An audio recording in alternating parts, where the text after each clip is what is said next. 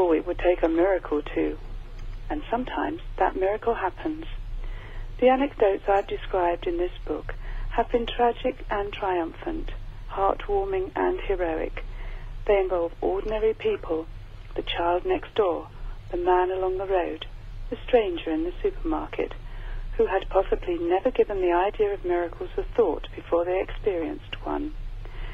Even though their stories won't have provided the skeptics with any answers, they may have prompted some questions about the unseen influence on our lives.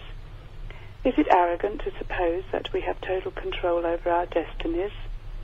Or are there miracles out there waiting to happen to any of us? After total immersion in miracles for several months while I researched and wrote this book, I'm convinced there are. Published by John Blank at £9.99. It's a Miracle was written by Irene Thompson. Irene, thank you. Thank you for being with us. Thank you for inviting me.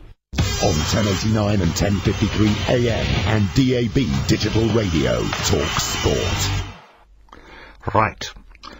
Going to be talking to Mick in just a minute. I just wanted to tell you that if you open your morning paper today, or we'll start at the front page as most of us do, you'll notice that quite a lot of the larger papers are featuring a story about drink, booze, and the claim that it's going to be limited for younger drivers. It must be reduced, because Britain has the highest drink drive limit in Western Europe, 4 times as high as the high limit in Sweden.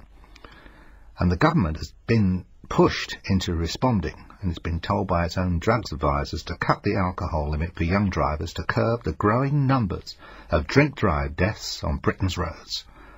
It's a very influential advisory council that's been involved on drugs and related substances, demanded that the limit be reduced from 80 milligrams to 50 of alcohol per 100 millilitres of blood. OK, so let's be sensible for a minute. If you give somebody a glass with some water in it, and it's about half full, and you say to them, how much is that? It's an arbitrary guess, isn't it? So here's what I suggest. I suggest if you're below a certain age, and let that age be 21, just for argument's sake, you're not allowed to drink and drive at all. Alternatively, you might want to take away permission to drink and drive whatever your age. Give it a thought. Give it a thought, because alcohol is the most pernicious drug. If they were starting to introduce alcohol all over for the first time, do you think they'd get away with it? 08704 20 20 20. 08704 20 20 20. Let's talk to Mick. Hello, Mick. Oh, press the button, Michael. There we are. Do magic work, kid. I'm so pleased James Wow had a bit of a problem with his computer earlier today. Oh, got it now. Hello, Mick. Hello there. Hello. Sorry about that. I think we had so many calls to speak to Daniel Strafford. Everything's still steaming. All right. Yeah. It's just about, you're on about miracles. Yes. This might sound a little daft, but I got back home once. I'd been to Iraq with a truck, and I was on my way back. And I had that many problems, and I was a little lad, he had that many problems coming back. And we've been into Romania, and we froze up a few times, and I was coming back through the fuel line. And I was coming back then through Germany, and it was very cold. And it was that cold, the fuel started to turn again. And this time, I've been away 6 weeks, and normally the journey only took 3 weeks. And as I'm coming through Germany, I'm going uphill, and it starts to chug, and I thought, oh, God, no, it's going to stop. I'm going to end up with the fuel, problems again. And I went, oh, dear God, please don't let this happen to me. I mean, I felt really down because I'd had a really bad trip. So, dear God, please don't let this happen to me again. And all of a sudden, it picked up. Now, there's no kidding here. It picked up. I never had a problem all the way home. And see, when I got home, I just went, this is 25 years ago. And I went in to my wife, who was dead now, God bless her, but I said, do you know what happened? And I told her. And to me, it was a miracle. I just can't understand how it happened. Extraordinary, isn't it? Stuff comes like that, and it catches you, and you're just left-footed. Yeah, I mean, it's just that, people say, oh, it's just coincidence. But to me, I thought, once your fuel starts to go like that, it starts to go like jelly. There's no way, he's going to stop.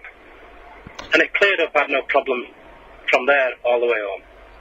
And I've often wondered about it, and see, when you were talking about miracles, I thought there's different kinds of miracles. You could have health problems and whatnot. And, yes. Yeah. Just a silly thing like that, diesel, and you go, dear God, please. Because I really did feel really down. And that was it. That's my little miracle. Well, I did want to embarrass you, Mick, but would you say that did you go to church regularly before that happened? Yeah, I used to go, when I was at home, I'd be there. I've got a mass on a Sunday. Right. And I used to go if I was near a chapel, when I used to do Italy, I still do Italy. If I was stood on a Sunday and there was a chapel near, I'd go into it, Yeah. I mean, I'm not really what you call a right religious man. I'm a Celtic man, by the way, and I thought they did brilliant tonight. Well, they looked good, didn't they? Looked good on our plasma screens, I tell you. It was very nice. Interesting story on the front page of the Daily Mail this morning. Families of British soldiers killed in Iraq are banned from demonstrating outside Labour conference. Their response is, why can't we protest over our dead sons? We could be talking about that. I'd love to hear from you. My number's 08704 202020. 08704 202020. I'm Mike Allen. Your thoughts, please. On 1089 and 1053 AM. The most deeply held principles. Around the world. Not kneeling on our knees. Around the clock. It was never meant to be negotiated. From the Sky News Centre. Talk Sport on the Hour News. The top stories from the Sky News Centre at 3. On 1089 and 1053 AM. Talk Sport.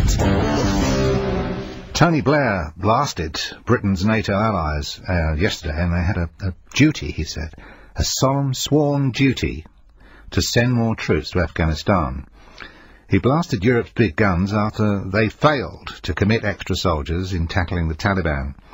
France, Germany and Italy refused to back the 5,000 UK troops fighting in lawless Helmand province.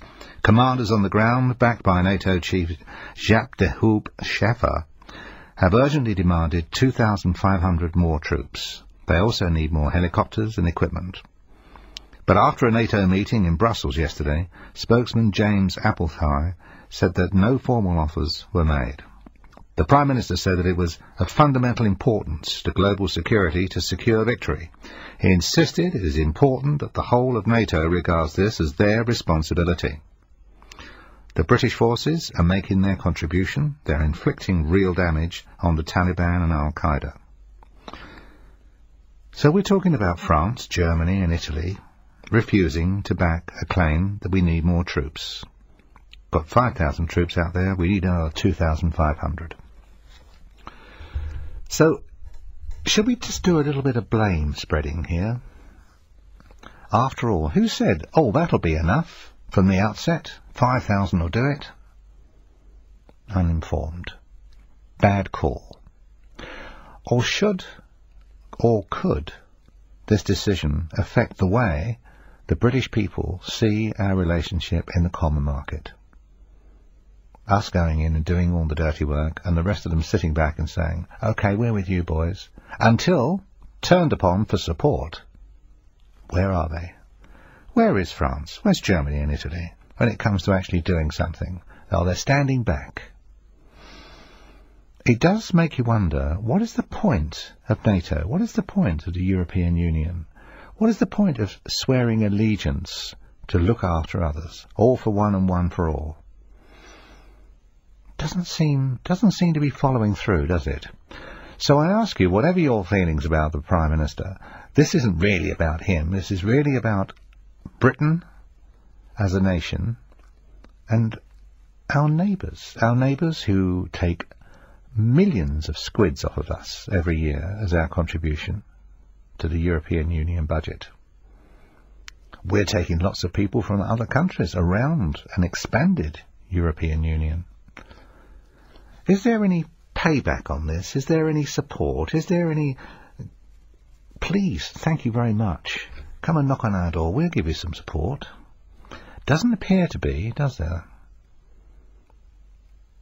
Or am I being totally unreasonable? My number's 08704 20 20 20. Or you can text me on 810 89 or email talksport.net. When it comes to Afghanistan, are we going to have to do this on our own? And if yes is the probable answer, how will this affect the way we see our relationship in the European Union happy family? I was going to call them campers, but I thought, no, it might be too true. Have a think about it, but pick up the phone and give me your thoughts. 08704 20 20 20. We're looking at a situation here which could change how we sit with the rest of Europe. It might be the Prime Minister's stopping you from making a decision because you don't really want to go along with anything he says. Well, that's not really the sharp end of the conversation this morning. What is the sharp end of the conversation is we've gone in and done something about it. And everybody else is standing well back, as if it wasn't on their conscious thought pattern that it could possibly do anything other than be left to the Brits to look after the whole problem. Stuart's in Stanmore. Hello, Stuart. Is it really 194 hours since we last spoke? 194 hours? Or minutes? Or 1,152 minutes? 194. See, I remember all these things. Yes. How are you? I'm okay. So I see, well, you've got Christian Dion tomorrow, have you? No, not in this lifetime. Just Daniel Sanford, you jet out. He'll be back next week. Right, I see I suppose we can put up with 1 hour of the old gang. You put up with 1 hour of what? I suppose it's not as if you haven't turned into a full show of all your little old gang and group. Oh yeah, no, and I've got no intention of doing so. I just because I've done it and it was groundbreaking, and now other people are copying it. I forgot about you were the original. Just as you're the original Michael John Allen. Okay, Europe. Okay, so Europe. So we're talking about Germany, Italy, and France, who agreed way back in the day to be giving their best support, and their best support at the moment is nothing. Just as they've given nothing to a fight in Iraq, just as the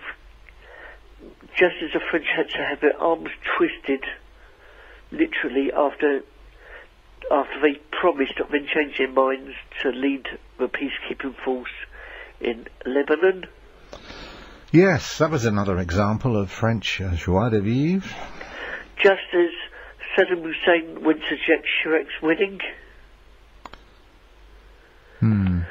Unfortunately, the French have only got the interest in dominating the EU when it suits them, along with the Germans. Do you suspect that they might be afraid to take a stand because there are so many North Africans, Moroccans, and what have you, that fall under the banner of former French colony? Yes, that you can understand, but the French and the Germans have been at the forefront of greater EU unity and wanting common defence policies, common foreign policies. Then when you've got a chance to act under a NATO banner and under a joint banner, these people are nowhere to be seen. And it seems to me that this has got a familiar ring about it. You know, you look back through history to the First World War and the Second World War, and the French came second on both counts, and we were there doing our bit, fighting on their behalf, and also for our own interests. That's why I've always said we've got far more in common with America than we have with these European countries. That is why the biggest mistake Margaret Thatcher made in her political career was the Channel Tunnel Agreement to bring us closer to the French. Yes, it's a shame actually they haven't got a time warp drive. we could go the other way. Unfortunately, the French, you go back to the Vichy and how they gave in to the Germans. Yes, well, the Vichy France didn't even fight, did it? It just went belly up, and they just drove in. True. And you know that the French and Germans have reciprocal arrangements where they sit in each other's cabinet meetings. Then they speak up for each other and back each other at European summits. Because they've already beforehand. They've talked the deal out. Yes. Exactly. Yes. I just find, because this Taliban uprising will be dealt with. It has to be dealt with. Because if we don't, we've just stored up a lot more trouble. We can't walk away from it. It has to be dealt with. We cannot walk away from terrorism. If we walk away from Afghanistan, we have to walk away from Iraq. If we walk away from Iraq, we can never hold our heads up again as a major player in the world. In fact, even as a minor player in the world, let alone a major player. So let's go to the second part of this observation today. Do you believe that the end of this altercation that we're going through at the moment, whether it be, probably Afghanistan, this is really where the story is centred, do you believe we will see Europe through the same eyes after this? Whoever is Prime Minister? No. We will see our European allies as a bunch of craven, hypocritical cowards who let us down in our moments of need and have refused to back their fellow European and NATO countries up when help was asked for. They have refused to go along with anything. They refused to back a United Nations peacekeeping force. They refused to back a NATO force. Despite pledging their support. Exactly. It's not the French, once again, have been shown to be the biggest liars. After all, you had Chirac himself, Chirac and his Prime Minister both saying completely different things about Lebanon. I think where the French are supposedly the ones with the contacts in the Middle East and able to speak to the Arab side of things. I suspect they're probably afraid of what might happen to their own country if they take a stand. Thank you, Stuart. Thank you. 08704 20 20 20 or text 81089 or www.talksport.net. I'm Mike Allen. Good morning. We'll be speaking to Frank in just a minute. TalkSPORT, the radio station where men are men and sheep can sure run fast. TalkSPORT. It's nearly 18 minutes after 3 o'clock. I'm Mike Allen. Frank's called me. He's in Manchester. Hello, Frank. Good morning. Good morning, Mike. Yeah, can I just say first off, well, you know, a very clear, mellow, soothing voice you've got. And I ever thought of making a record, you know, for these people, like a relaxation tape record, like.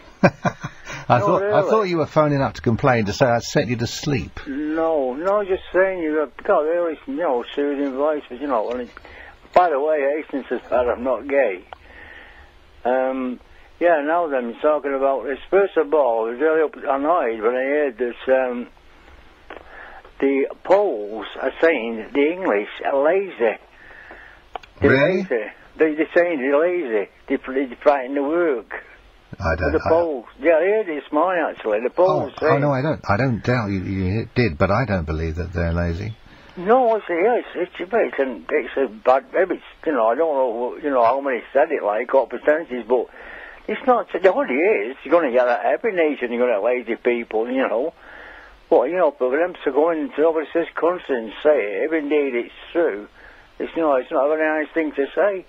Well, you can have a bad army, but the truth of the matter is it's bad because it's improperly led. So I think if we are a little behind what people's great expectations are, I'd suggest, Frank, it's probably because we got the wrong management team in, and people are probably saying he's talking about the government again. No, it wasn't a swipe or a side swipe at the government. It's just an observation on, you know, I think the British people are very industrious. Can I just say something else, Mike? Please do. It's I'm a bit frightened about this European market, the way it's going, you know. It's you we're talking about, well, it's only some years yet, we're talking about letting Turkey in. Yes. Now, I've heard, like, you know, that a lot of Turks don't really want to come join it. You know, and I really hope they don't join it, to be quite honest with you. Because it's one of the biggest Muslim countries in the Middle East. Well, any 3% of it is in Europe. But there's another thing, you know, and you know what I'm saying, you know, it frightens me. And the other thing to think about, though, is that they're very moderate Islamic administration, but compared to their neighbours, they are moderate. But also the huge amount of oil pipeline that's coming into Turkey and comes up to the Turkish coast for, you know, moving it offshore onto the tankers. So that's coming out of from Russia, that pipeline which terminates in Turkey. So that's going to make it a very important supply, especially as Russia seems to be moving on up the price of its gas. Do you mean to say, like, it'd be a good thing for us in that sense, like, oil-wise? Well, I suspect... To let Turkey in? I suspect there will be a lien on us to let Turkey in, yeah. And that lien will be the fact that interest rates are soon to go up, according to a lot of people. And in addition to that, we'll have a situation, as we were saying last night on the programme, that if you put up the price of fuel, whether it be for vehicles or for oil heating at home, whatever, you put the price up, everything goes up anyway, because everything relies on fuel, either to move it, to sell it, or even just to take us into work. Well, that is a fact.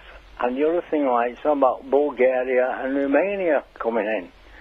I think, you know, when we first joined, I thought it was going to be about 6 or 8 countries, you know. You know, European countries. I thought, oh, it seems okay, like, on the face of it. But it's 20-odd now. It's going to be like 25 or something like that.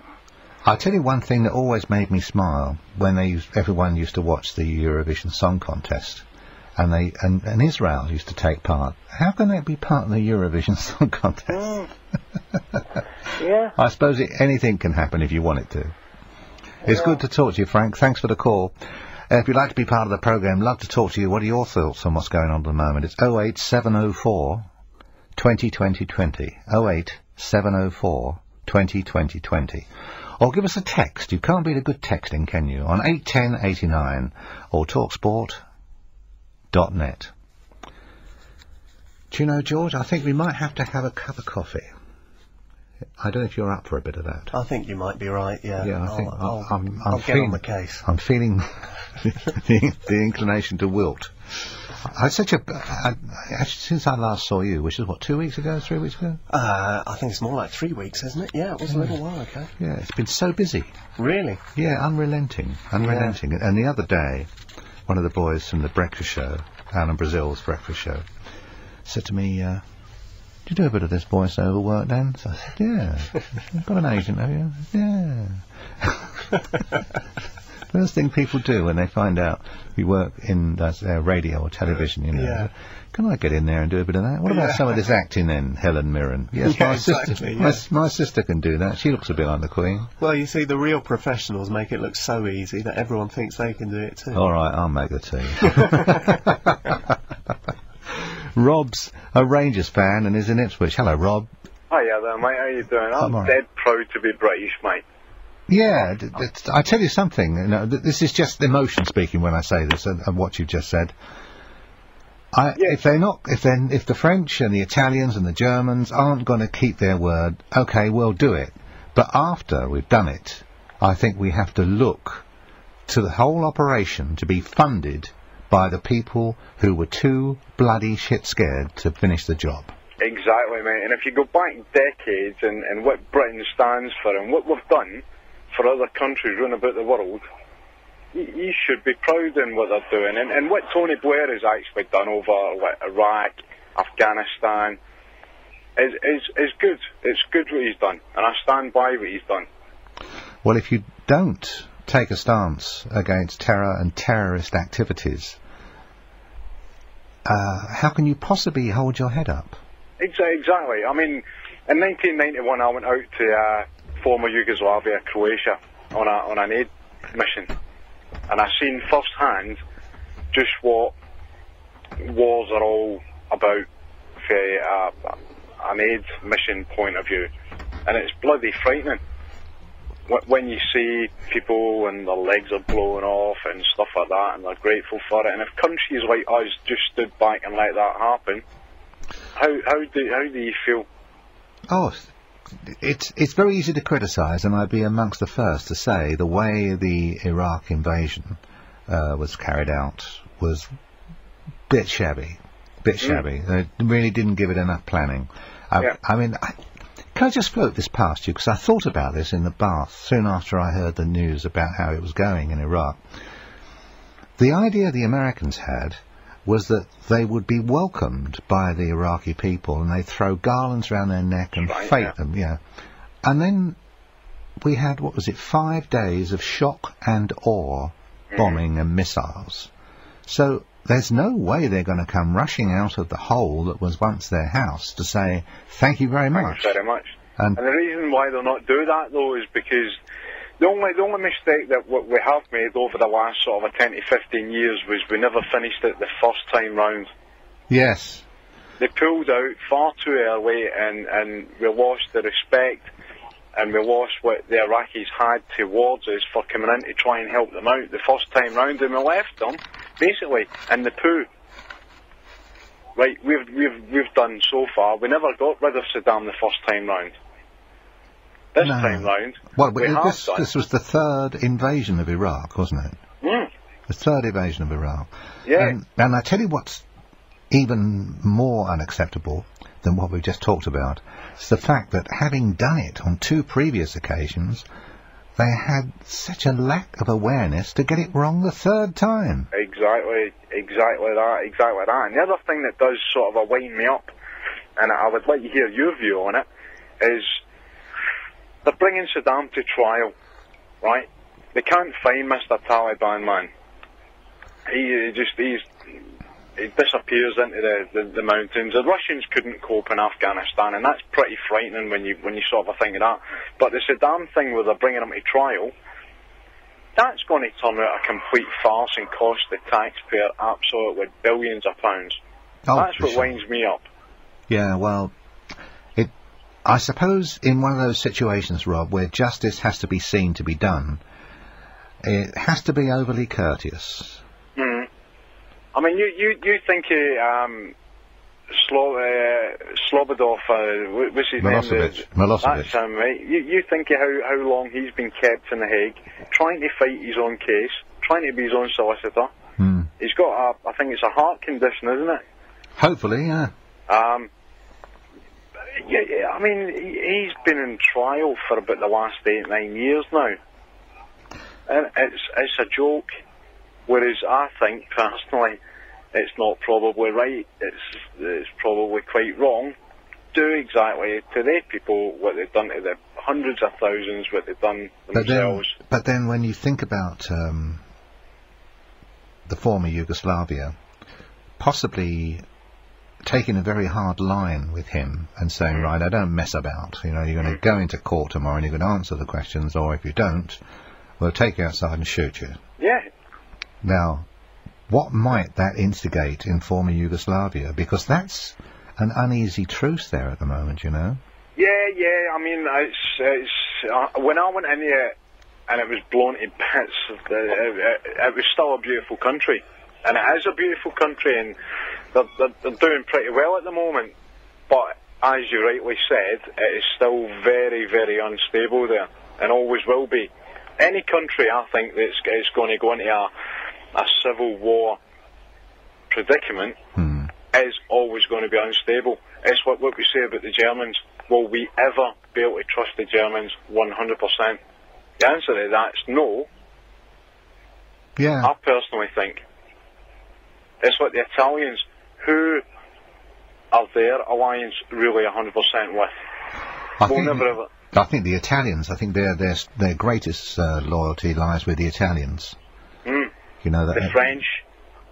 Yeah, I don't know. I think the French and the Germans see they have common interests, and it suits them, because, as an earlier caller was saying, you know, it's the strategic voting that they do between them often carves up decision making. And then we go on to the Dutch. What do they ever do? Oh, they just grow stuff in polytunnels. Exactly. and we go around all these European countries that were meant to be trying to be one, right? And then we come back to the argument that we hopefully are rightly talking about on your show, about the Yanks.